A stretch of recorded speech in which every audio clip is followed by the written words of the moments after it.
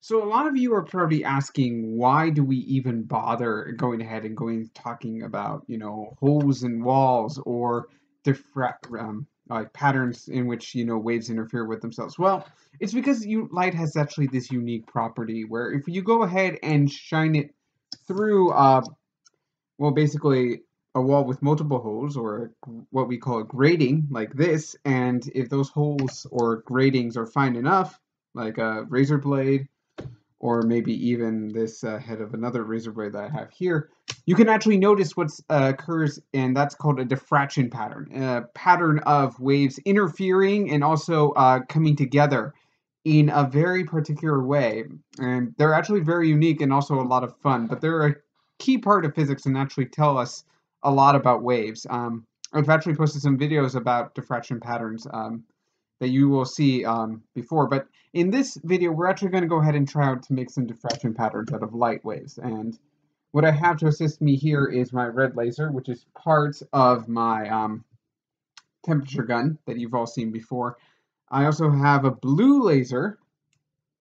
Right there, you can see it. Okay. And you notice, and if you remember, these different colors actually mean different things. For my red laser, it means that the wavelengths are much longer here. So I got a red laser, so the wavelengths here are going to be much longer, but at the same time, you're going to get a very low frequency. While here, you're going to have a much shorter wavelength, but a much higher frequency, since this is actually going more into the UV spectrum. And we're going to shine it through different types of gratings. The first one is going to be a normal comb, and I'm going to put out the finer side of the comb, the harder part where you're going to go ahead and see it. And I'm going to actually set it up like this. Then we're going to proceed to a woman's razor blade, okay? And you're going to see we're going to shine it through the blades themselves, okay? I also have a men's razor blade that's actually a little finer. There's actually 4 blades as compared to 3. And then finally, we're going to go ahead and stick it through this one, which is the electronic razor blade, and that actually has a really fine gratings right here, and those are machine precise, so I'm actually kind of excited to see what patterns we get out of that one.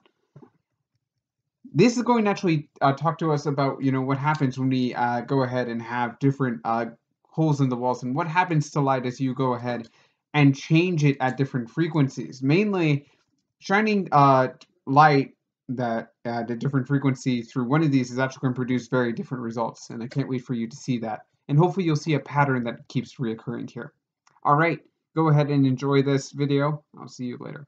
I'm going to actually zoom in a little bit.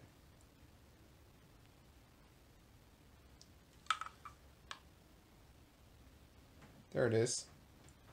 You notice you get this one very fine bright spot in the center, followed by these other lines that kind of actually represent the interference. So basically, these areas where it's very bright, or basically where the waves are colliding, but then after there you have these other areas which are darker, and that's where they're actually interfering themselves. And notice I had to zoom in because the grating was actually a lot finer with this men's razor here.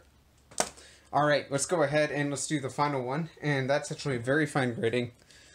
This is actually one of these electric razors, and you can see if you zoom in compared to everything, they actually have all these lines, but you can notice the grating is actually a lot finer. So we're actually going to go ahead and shine the laser through this, and we're going to see how much different it is. There it is. And again, you can see this now because it's a bunch of holes facing in every direction. Actually, everything is diffracting in kind of the star pattern. So just to show you, it's not a trick of the light. It's actually something that actually happens. The waves are actually interfering and causing this increasing amount of interference with each other. So in some places they're going to cancel out, but in other places they're going to actually double the amplitude. And it actually, you can see where the center is, with that center bright spot, but everywhere else it's actually going different. Now remember, though, red light has a very, very, well, it has a very long frequency, but it actually has a very short wavelength, which is one of the reasons why this actually worked out so well. There's not much energy going through red light. However, we're going to now try it with the blue laser. I'm going to go ahead and show you.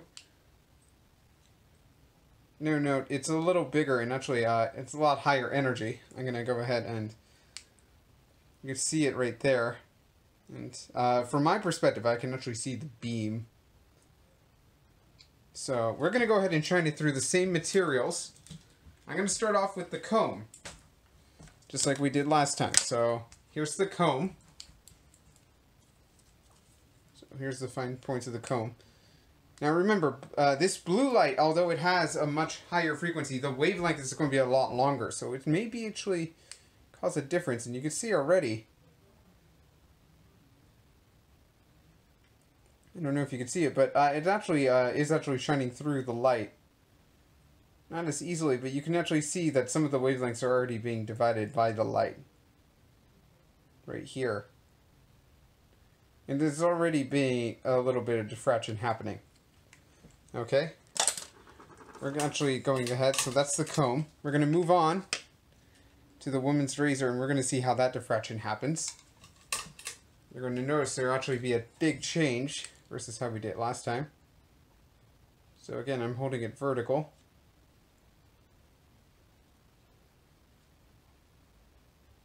You notice the diffraction.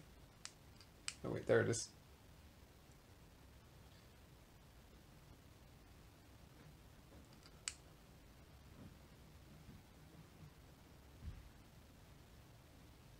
It's actually a lot wider. You can notice in some places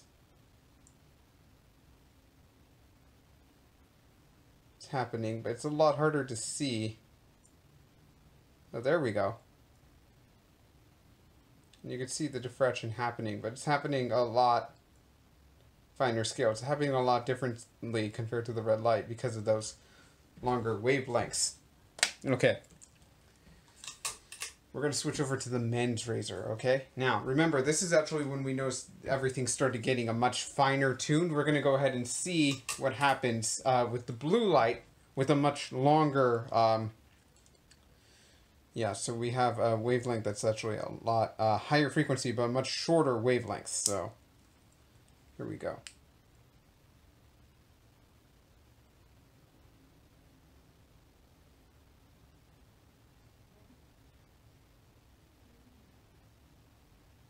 You notice this diffraction part there. It's really hard to see because of how small these divisions are.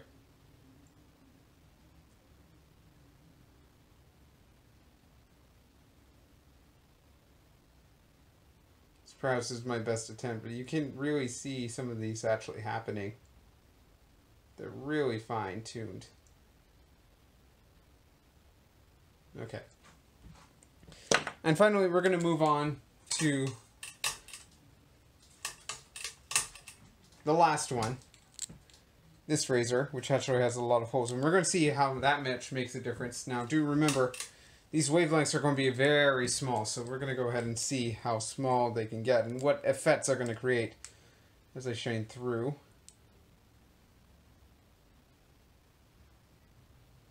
You can sort of see it there.